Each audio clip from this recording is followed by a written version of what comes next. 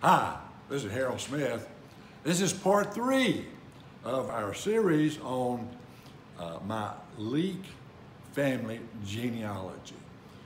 Like I said, this is part 3. Last time, part 2, I talked to you about Bess of Hardwick, who was my cousin, and she lived during the time of Elizabeth I. She was good friends of Elizabeth I, and when Elizabeth I died, Bess of Hardwick was the richest woman in England. And her story is just a very interesting story, and particularly to me and to my cousins and the family, because she was our cousin. As I told you before, the Leake family was very involved in the nobility of England for 600 years, from 1050 all the way up into the late 1600s. And so Bess of Hardwick is one of those interesting stories. Now I want to talk to you about Bess's granddaughter, Arabella. Right here, Arabella. Now, history has also indicated that her name is Arabella. So some historians call her Arabella, some call her Arabella.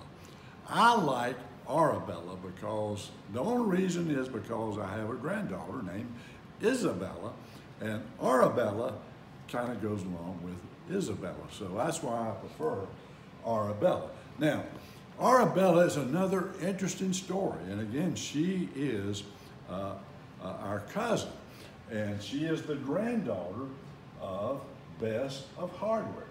Now, Bess of Hardwick had a daughter named Elizabeth. Now, this is an interesting story because Elizabeth marries Charles Stuart, which is the great-grandson of Henry VII. And so now we have our cousin, Elizabeth, married to royalty. And then the interesting part is that they have a child named Arabella. And now Arabella is part of the royal family, and she is in line to become queen after Elizabeth I. Now, this Bess of Hardwick had 8 children. 2 died young, but 6 grew to maturity, and she was very instrumental in arranging all the marriages. And so when it came to Isabella, Charles's mother and Bess, they kind of schemed together to get Isabella and Charles together and arrange the marriage.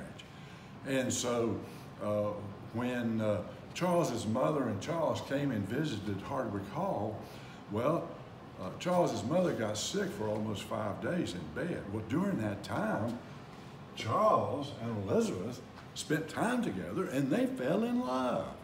And so before Bess and Charles's mother could finish their scheme of arranging the marriage, Charles and Elizabeth had already fallen in love and had decided to get married. Well, they got married, and Elizabeth I, who was the queen, got so mad because there was a law among the land in England that anybody of royalty, which Charles Stuart was, had to get the permission of Elizabeth before they got married. And since they didn't get Elizabeth's marriage, she felt like that Bess of Hardwick and Charles's mother were scheming and up to a scheme to dethrone Elizabeth. And so she was very upset. In fact, she threw Charles's mother into the Tower of London prison and asked her and questioned her, and there is no record that Bess was ever thrown into the Tower of London. So we don't know exactly what happened, but Bess and Charles's mother explained and said, listen, they just fell in love. They are the ones that decided to get married. We didn't have nothing to do with it. Well, they did have something to do with it, but they claimed they didn't. So eventually, Queen Elizabeth kind of calmed down, and she let Charles's mother out of prison in the Tower of London. But unfortunately, Charles, after they had their daughter Arabella, when Arabella was less than 1 year old, her father died. And while Arabella, when she was around 6 years old, then Elizabeth, her mother, also passed away. So now she is an orphan. And she becomes the care of Bess of Hardwick. Now, Bess has plans for Arabella. Now, in order to understand the complexity and the scheme that unfolds, I've got to show you this chart of how Charles Stuart was related to Henry VII. So I'm going to change charts here, and this chart shows us the Tudor and Stuart line of succession. Here we have King Henry VII, and he had 3 children. One was King Henry VIII, who became king. He had 3 children with different wives. The first king to succeed Henry VIII was Edward VI. He died early, young, and then Mary became Queen of England. She also died early, and then Elizabeth, her half-sister, became Queen of England. So this was the Tudor line. Now we come over to the Stuart line. King Henry VII's oldest daughter, Margaret, married James IV of Scotland, who was the King of Scotland. And they had a child who was James V of Scotland. And they had a daughter who was Mary, Queen of Scott. And then she had a son who was James VI of Scotland. And he was in line to be the next king following the death of Elizabeth, Queen Elizabeth I, because Queen Elizabeth I was not married and had no children, and so with her death, the descendants of King Henry VIII, there would be no heir to the throne because there would be no children. So now we come over to Mary, who was the youngest sister of King Henry VIII and the daughter of King Henry VII. And you come down, and the significant part is that I want to point out is William Seymour, who is the great grandson of King Henry VII. And I can show you now that he married Arabella, who was our cousin. Now, right here in the middle, we're showing Bess of Hardwick. And as I indicated before, she was very instrumental in arranging the marriages of all her children. So she came up with a scheme with Charles Stuart's mother. They came up with a scheme to get Elizabeth, Bess's daughter, and Charles together, and felt like that would be a great marriage together, and certainly would be an enhancement to Charles the Stuart, who was in line to be the next king. Now, the story really becomes even more interesting now that Charles and Elizabeth are married, because they have a daughter named Arabella. Now Arabella has royal blood, and she is in line to become the next queen. She is behind in succession to James, Mary, Queen of Scots' son. But anyway, she's in line to be queen, and there are some who really want Arabella to be the queen, the next queen, because she lives in England. James is the King of Scotland, and he's in Scotland, and there were many who did not want a person from Scotland to be the king, become the king of England. So there was a group that supported Arabella, but in the end, James the sixth of Scotland becomes king of England, and he changes his name to James the First. So, Arabella, she is living with Bess of Hardwick. She's the granddaughter of Bess and been under her care since the age of about 6 or 7 when her parents had passed away. And Bess is very eager to teach her, to train her, to really arrange the best marriage possible for her. And there are many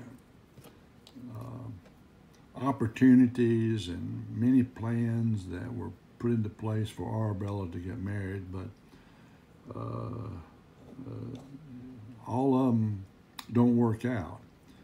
And now Arabella is getting on up in age. She's in her 30s, and she decides that she's going to take things into her own hands, and so she arranges to marry William Seymour.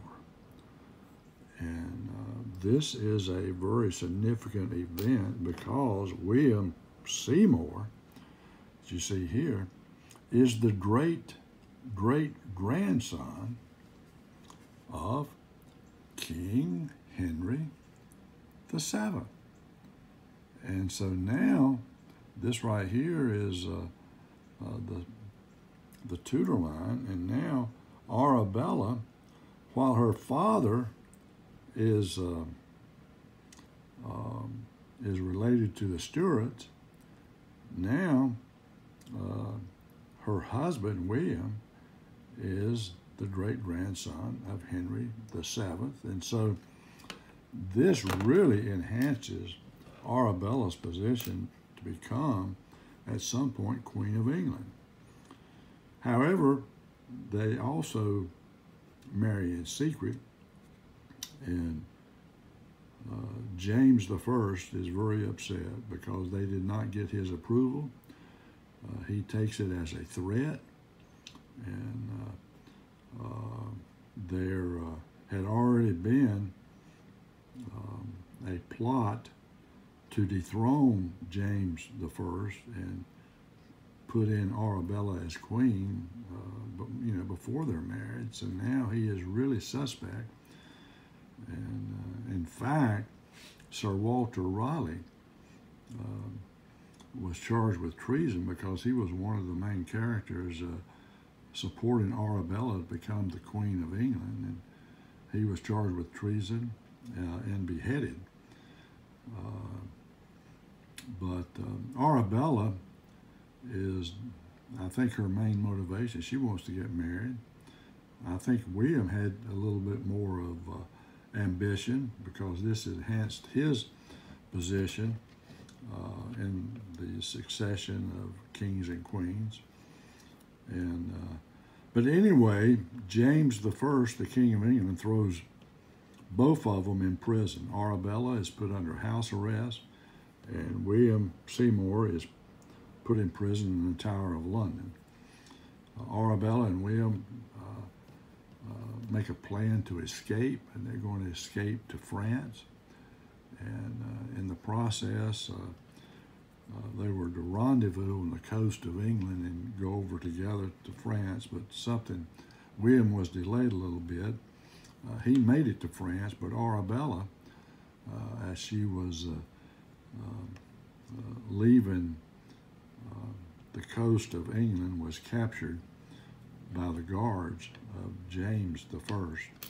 And so Arabella, was put into prison in the Tower of London. And she begged James I for 2 years, stating that she was not after his throne and to have mercy on her.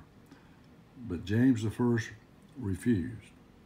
And then after several years, Arabella gave up hope and she stopped eating. And as a result of not eating properly and half starving herself, she got sick and died in the Tower of London. And with her passing away, Arabella kind of fades away into history, and a lot of people don't know about Arabella, but Arabella was our cousin. Arabella had royal blood from her father, Charles Stuart, and she married William Seymour, who was also of royalty, great-grandson of Henry VII. And so she could have been the next queen. But now she is referred to as the lost queen of England. I hope you've enjoyed this interesting story about Arabella. It's a sad story, a tragic story. But this is another one of our stories of our cousins that are descended from the Leakes and a part of royalty in England. Thank you. Have a great day.